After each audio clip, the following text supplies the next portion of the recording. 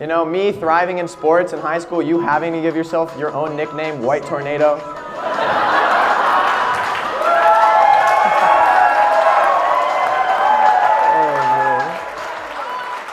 I think Cam jumped though. Put his calves on Tinder, he's gonna do all right. That's all I'm saying.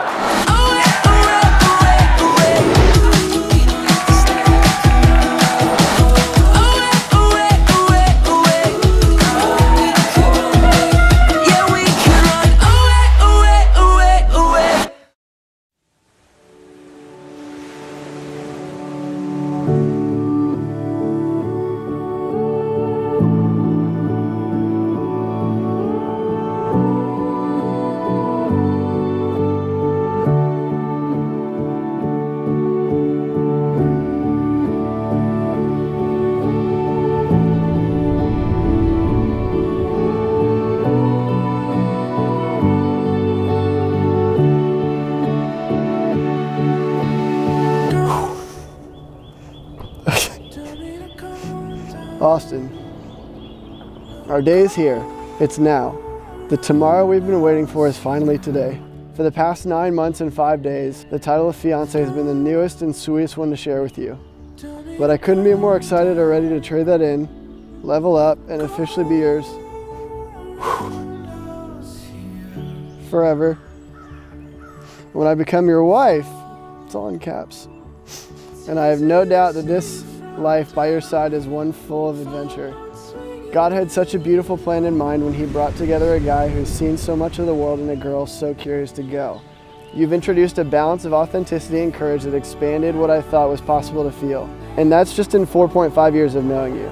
3.5 years since our first date, 2.9 years of being your girlfriend. I'm so grateful to have many more years ahead to grow by your side, go through good and bad, journey with Jesus, and love each other, others, and ourselves. As this letter comes to a close, I'm praying that you feel peace in so much of my love. I'm also hoping I made no errors, remembered all my Oxford commas, and that you appreciate the rounded corners. Hopefully, just like our wedding day, they're worth the wait. I love you so very much. See you soon. All my love, Em.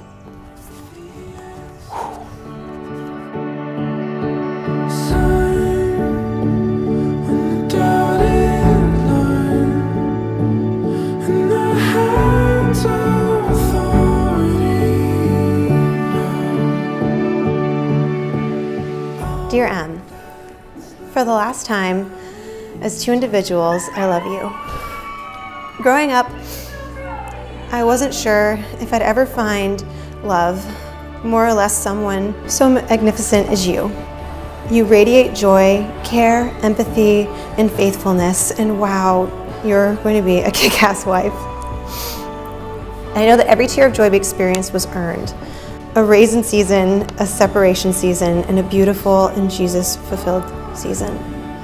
You are beautiful, and no dress or rain or makeup or anything can change that.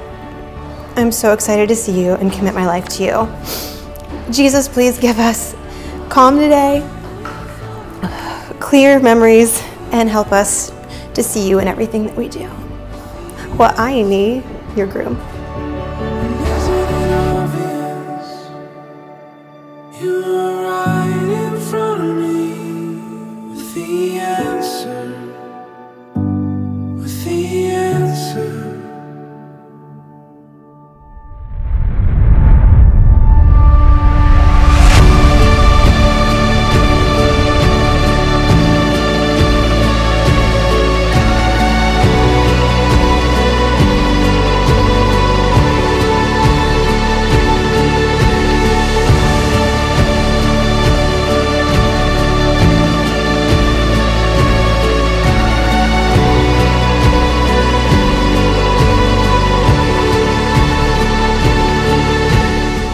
Emily first met Austin, there was an initial attraction.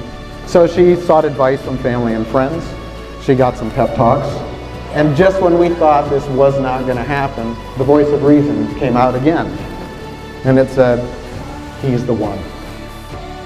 Austin's compassion and unconditional love and acceptance of me quite literally changed my life. You have been Jesus to me, and you're good. There's this magical place where my sister and I have had some of our most significant interactions. It's the space on the hallway floor between our bedrooms and the house where we grew up. This is the space where we created worlds with toys as kids. It is the space where she told me she was getting married 4 months before she got officially engaged.